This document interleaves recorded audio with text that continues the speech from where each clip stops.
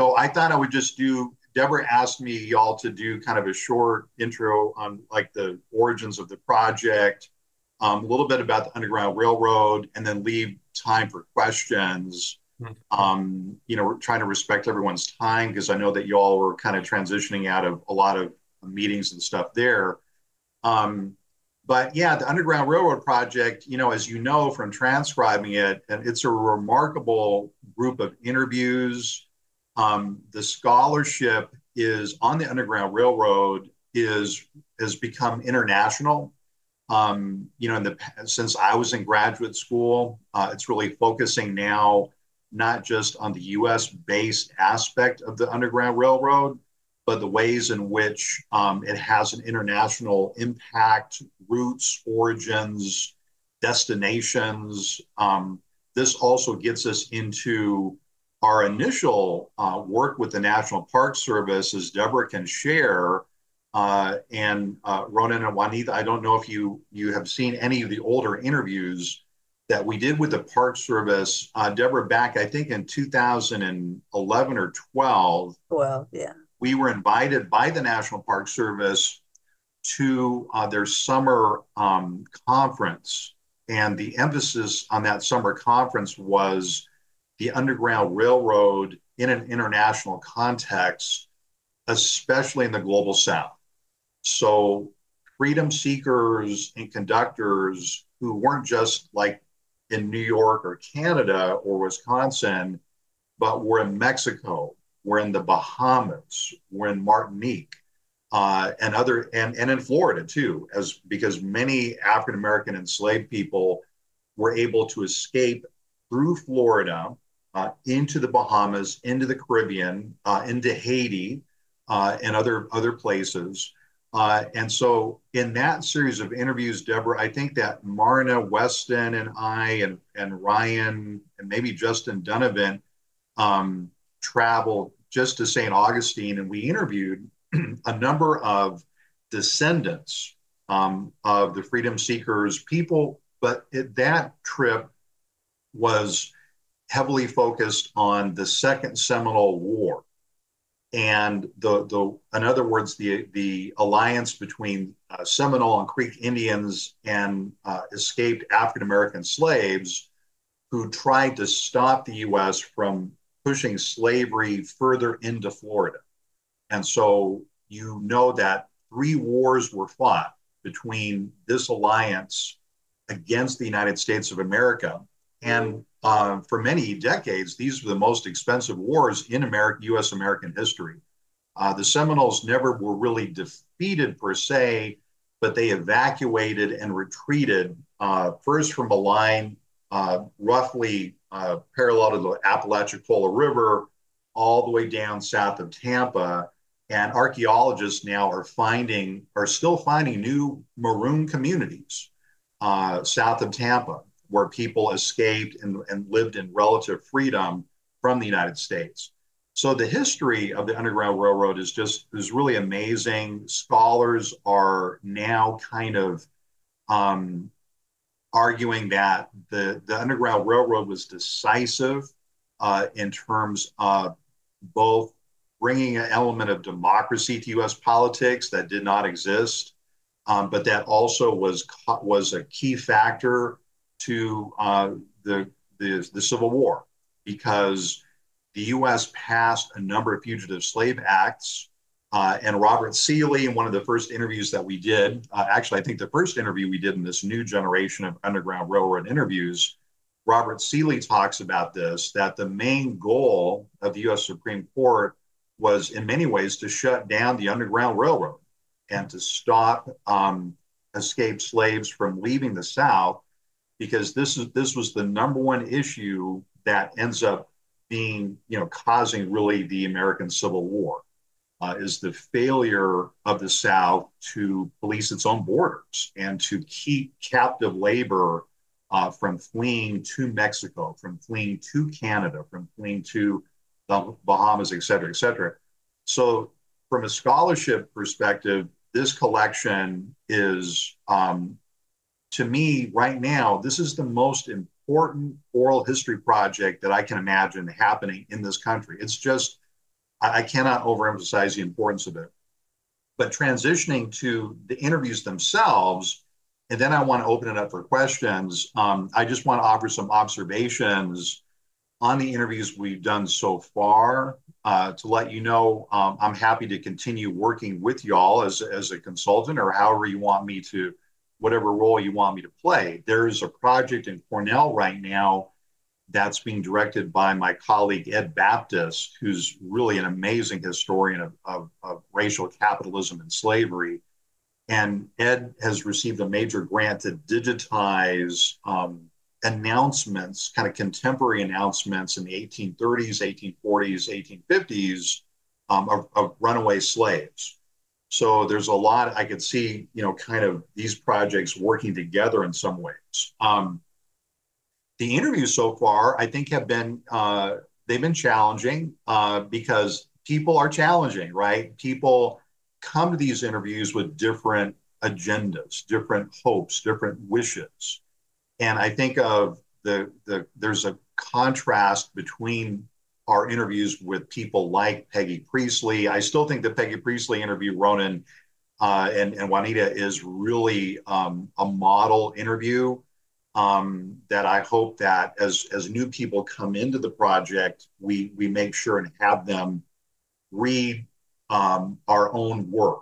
And if you pick 2 or 3 interviews to orient people, I would pick that interview as being one of the interviews. I think what made that interview work was, I mean, Peggy Priestley obviously she's the one that makes it work.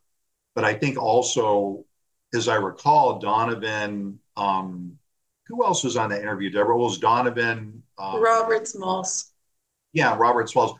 We had the opportunity, Juanita, to do a good amount of background research beforehand. We were so lucky because that best-selling book about Peggy Priestley's ancestors had just come out. And so I remember on the plane, we didn't read the whole book, but we had a chance to read a couple chapters. So that was very helpful. And as you listen to the interview, you can hear us. We're not trying to brag, but we're trying to let her know that we know a little bit about her ancestors' history. She responds very well to that. We don't have the know-it-all. Oh, we already know this history, but we're like just trying to respect and acknowledge her ancestors. And I think that's part of the reason that interview ended up working so well. I think the same thing was true with the William Gould interview. A little bit of backstory on that. Deborah knows this, but we had Deborah. The original audio to that interview was saved, but we lost the original video. So we actually re-recorded the interview later on. Didn't really re-record it. We did a follow-up, but I think we asked some of the same questions the second time around. And this is another distinct thing about the Underground Railroad interviews that makes these interviews a little more challenging. And I'll just mention this, is that several of the people that we've interviewed, and also some of the people that we will be interviewing, are themselves working on their family memoirs and have been involved in this work for many years. And so it isn't like we're interviewing someone like when I went and interviewed my dad about his military experience. Well, my dad is not planning to write a book about his life, right? And most of the people that we interview are not planning to write memoirs. But in the Underground Railroad interviews, many of the people are either writing their own memoirs or they're connected to a museum or a public history project or the National Park Service where they're doing this kind of work. And so that's one of the things that makes the interviews kind of unique, is that people are trying to give us more of a, how would I say it, more of an analytical perspective on the interviews. Like, for example, William Gould talks about, how he ends up being President Clinton chooses him to be the chair of the National Labor Relations Board, and how somehow William Gould IV, his concern with labor conditions is connected to his family's history. That's pretty amazing. And then when Gould himself is publishing his memoirs, actually Cornell University Press will be publishing them, I think, in January. And so this makes these interviews a little more exciting, but I think in some ways a little more challenging because we're working with people who themselves are creating historical narratives. Okay, and so that's a little bit of the tension I hear in some of the interviews as I listen to them and do the final edits. The last thing I'll mention is that and I want to talk about the transcribing process. And again, I want to really commend and lift up the incredible transcribing work that you all have been doing. It has improved over time.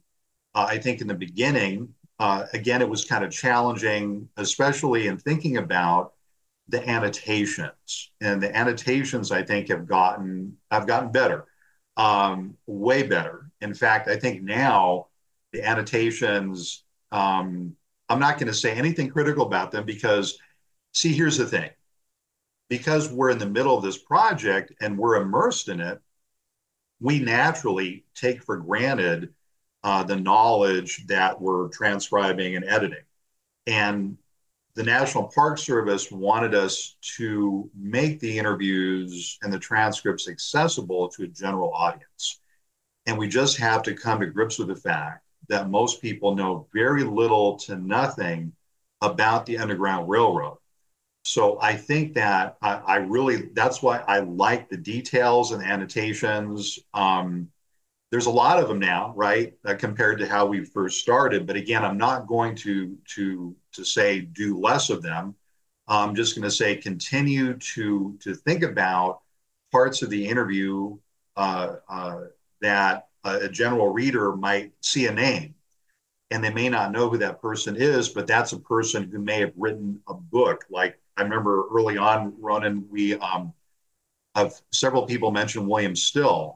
And that's a book that people should read, most definitely, because it was written, contemporary in the 19th century. And so we wanted to make sure that a general reader would have a cue. Oh, William Grant Still is a person who, Robert Seeley's ancestor knew. William Grant Still is a person who helped Peggy Priestley's, ancestors to transition to freedom. So I think the annotations are working quite well. And then I promise the last thing I will mention before I just open it up is that this project has been challenging because we've in part because we've worked with a few different generations now of National Park Service staff. And Deborah can attest to this because we worked with the staff back in 2012. And then when we received the grant a couple years ago, there was another new cohort of folks. And then the last meeting that I sat in on, there's a whole new group of people, the National Park Service. So what this means is that you already know the deal if you've been in on any of these meetings. What it means is that expectations, even though there is a narrative, the original grant, and then its addendum, expectations just change when new people come in. But I think overall, we've been doing a really good job. I think that getting the interviews kickstarted, this new round of them, is very, very important. And I think that thinking about how you bring in new people who you want to have working on the project, traveling, transcribing, editing, is very important. I would just say, set up a kind of a, what's the term? I don't want to say boot camp because it has military connotations, but like a training that's a common training to everyone. And we have enough material now where we can definitely do that. So those are the main comments I wanted to make. Yeah, I think calling it boot camp is fine, and this recording will probably be part of that. And you definitely covered a lot of the things I want to ask about. But one question I did think of is, having looked at all of these transcripts and done a lot of these interviews, what is the best sort of question or type of question when it comes to asking these very knowledgeable people, but maybe trying to get something out of them that isn't something they've shared before or something that can like open up a new route in the conversation. What are your favorite kinds of questions? Well, Rona, I think that's a really good question. I think I'd like the question. Donovan for a while was asking a question about, if you could, if one grant still, or if someone, one of the ancestors, if you had dinner with them or if you met them in person, what would you say to them? Or I'm sorry, what would you ask them? That's a really fun question, which seems to be getting good responses. I've listened to a few Yeah, of those. the interviews really love that question. Yeah, I mean, there's interesting, there'll be sometimes a pause, and then someone will kind of think, I can almost visualize them kind of sitting back and really kind of going with that. I like the questions that also, I guess there's a certain kind of question related to that, which is asking the narrator, what about the meaning? What is the meaning of their ancestors' work in the Underground Railroad? Because because again, we're as historians and as people who even look at history, the bias is to try to shut off the subjective, and to say, well, let's take a step back and what does this mean? But we have this unique opportunity to talk to people who do have a personal stake in this in this amazing story, but they themselves weren't there necessarily at the time. And so I think asking people to provide to kind of fill in the details in terms of, what does this history mean is really valuable too. I think that some of the questions, Ronan, to just continue to respond to your question, where we're asking people details about the exact, what's the term, the exact sequence of escape, for example. Those are good questions too. But I think sometimes there might be a better way to think about posing that question, because it seems like sometimes one of us will ask, oh, can you explain, the sequence of how your ancestor escaped? What was their journey to freedom? And then we move away from that maybe a bit too quickly. Maybe there's other ways to kind of stay at that point or even return to it and say, let's see if we can get some more details. Not like, okay, at 1 p.m. They did this, at 2 p.m. and that evening, et cetera, et cetera. But maybe asking our narrator to talk a little more about what it meant for their ancestor at that point to try to escape to freedom, knowing what the costs would be. And I guess this gets back to your question. I think we need to be very clear with our readers, and this may sound a little over the top, but we have to understand there's a reason that Toni Morrison's Beloved is probably the most banned book in Florida, because Toni Morrison, more than any other author in our time, shares with us the meaning of freedom, but also the costs of freedom and what it costs to enslaved African Americans to strike out for their freedom, but also what it would have cost them if they're caught, if their freedom plan fails, which 9 out of 10 times, remember, it's going to fail. And that's something I think that in the interviews we could do a better job in, is helping to provide a little better context to say that, okay, your ancestor, there's this amazing story, right? I mean, Peggy Priestley's, her ancestor's story just was a best-selling book. Well, that's exciting, it's thrilling, it's unusual. But let's be real, it's not the normal escape story. The normal escape story is what happens in Toni Morrison's Beloved, as people are caught, they're brutalized, their ears or limbs are cut off.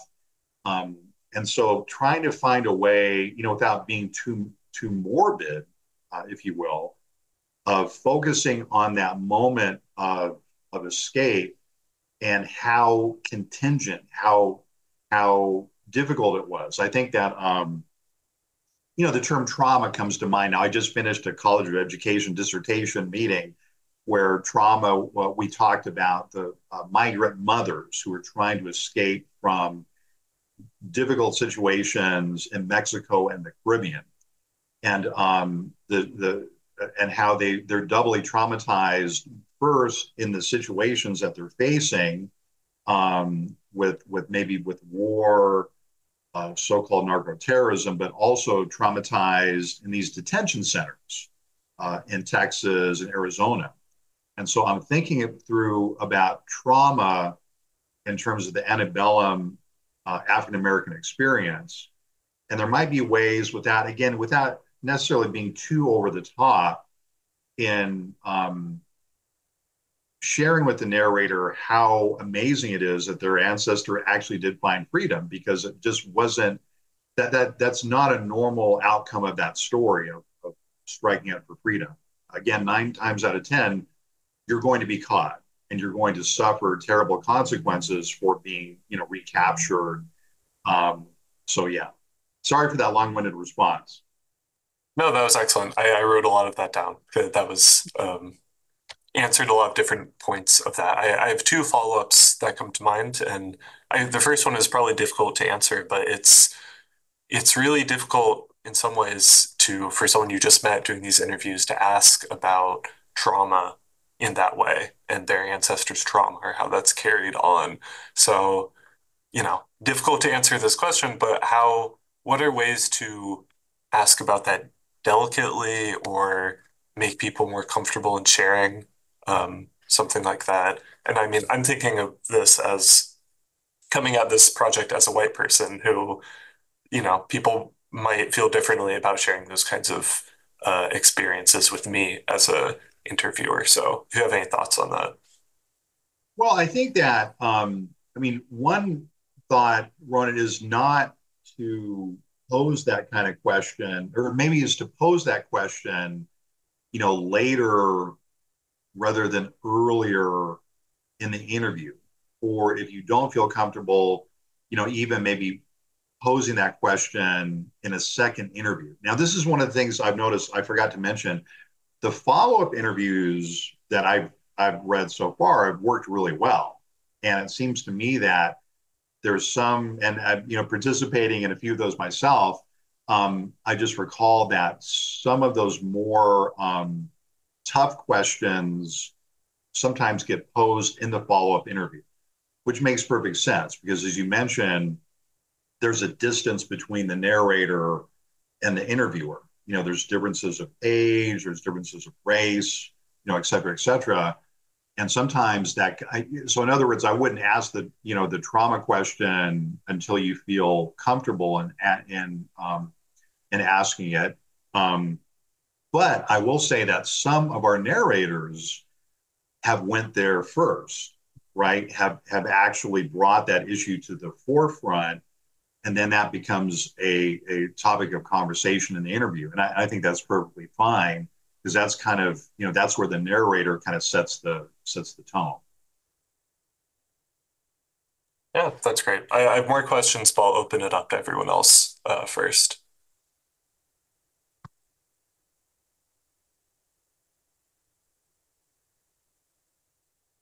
Yeah, and feel free also, as Deborah and I have been talking at least almost Deborah once a week on the phone, you can always email or call with questions or things that come up. And I'm happy to continue looking at the interviews. I can't promise to be able to do final edits on a lot of them, just because things have kind of, getting busy here. But I think that these are so both unique, but also just so critical, these interviews. I just can't I mean, I know that there's a lot of great oral history projects going on now throughout the country, but I just think that this one is just premier because of what we're going through now.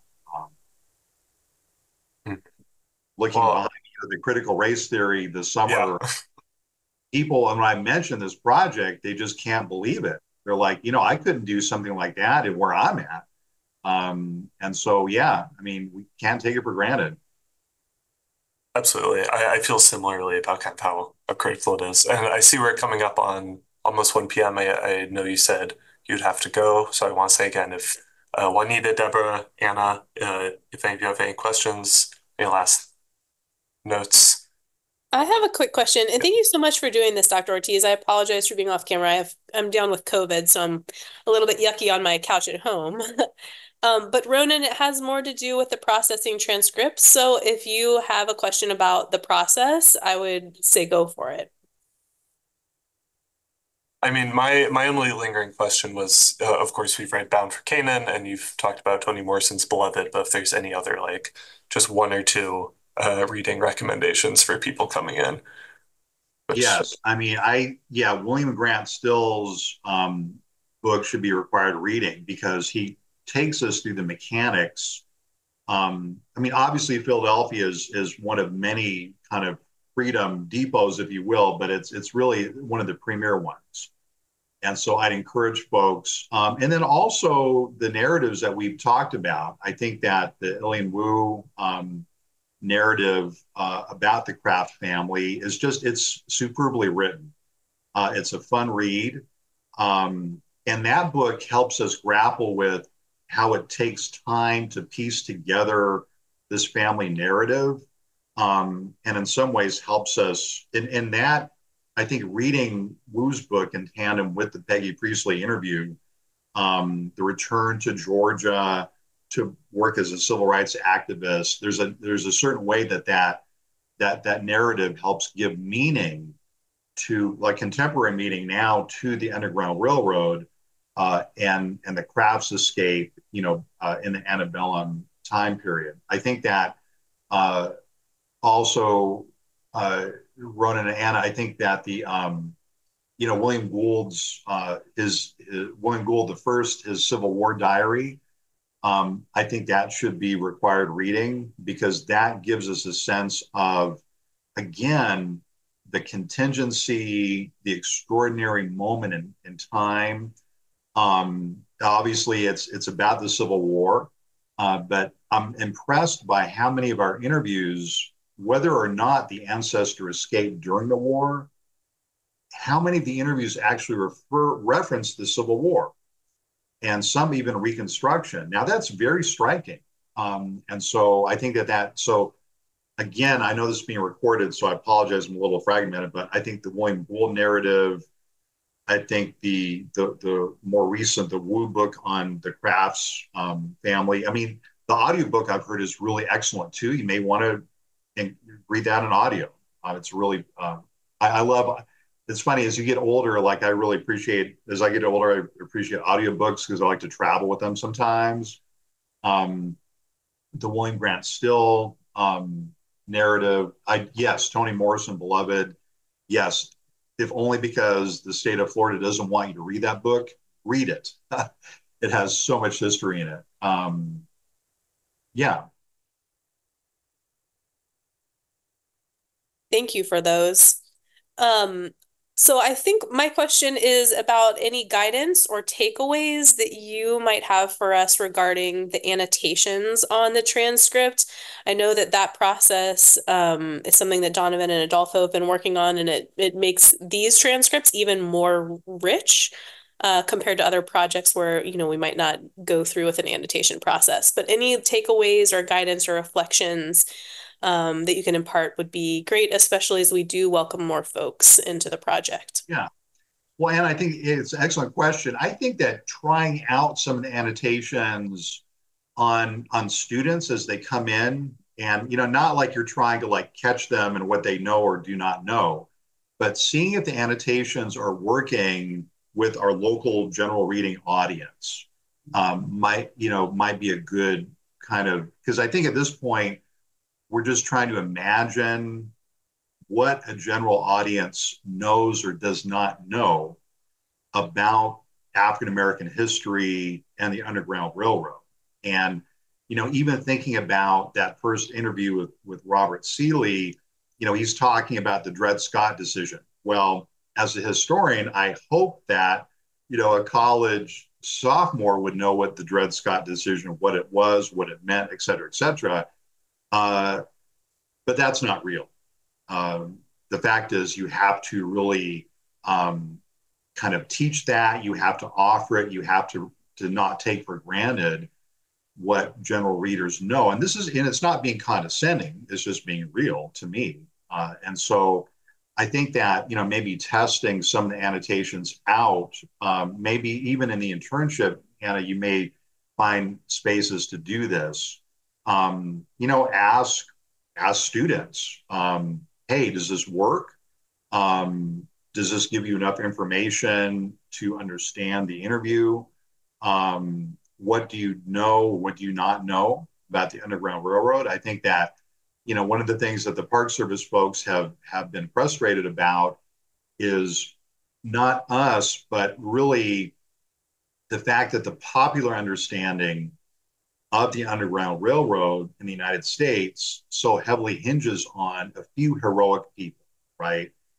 And the whole goal of this oral history project is to actually excavate, if you will, the broader history, which doesn't necessarily intersect with Harriet Tubman or Abraham Lincoln or Frederick Douglass, but introduces us to a whole new cast of historical characters.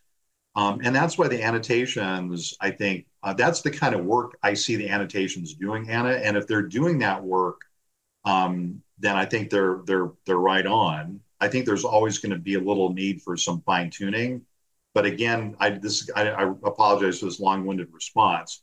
But I would start testing them out as people are coming into the project or in the classroom, or even sharing one or two with Steve Knoll or Jack Davis or someone, and asking them, hey, does this kind of work for the students? Now, make sure you don't say, oh, does this work for you, Dr. Knoll? Make sure you ask them, hey, does this work for your students? Because if you ask a historian, they're going to hit you with a lot of verbiage, right?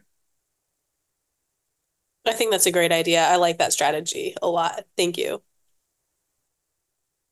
Yeah, these are, again, I just want to highlight just how amazing this collection is, and this project, and the work that you're continuing on.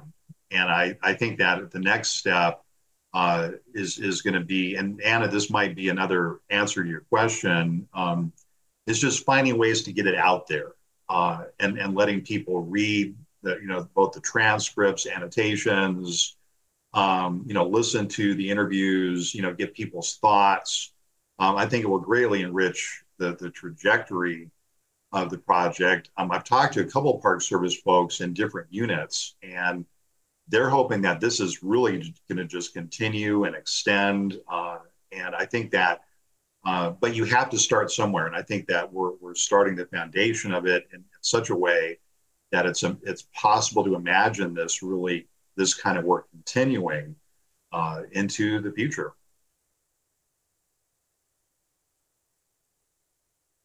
Well, thanks everyone. I do have to zoom up, but again, excellent work. It's so great to reconnect. Like I said, call anytime. Lovely to reconnect. Anna, can I mention one last thing before you go? We've been, Ronan and I have been working on a style guide to kind of train incoming students who will work on the project. Can we send that to you so that you take a quick look at it and give us feedback on it? Oh, yes, please do. Be happy to take a look at it. Awesome. Thank you. Okay. Thanks Thank you for that. Have a wonderful day. Thank you so much, Dr. Ortiz. Thank you, Dr. All right, we'll talk soon. Have a great day.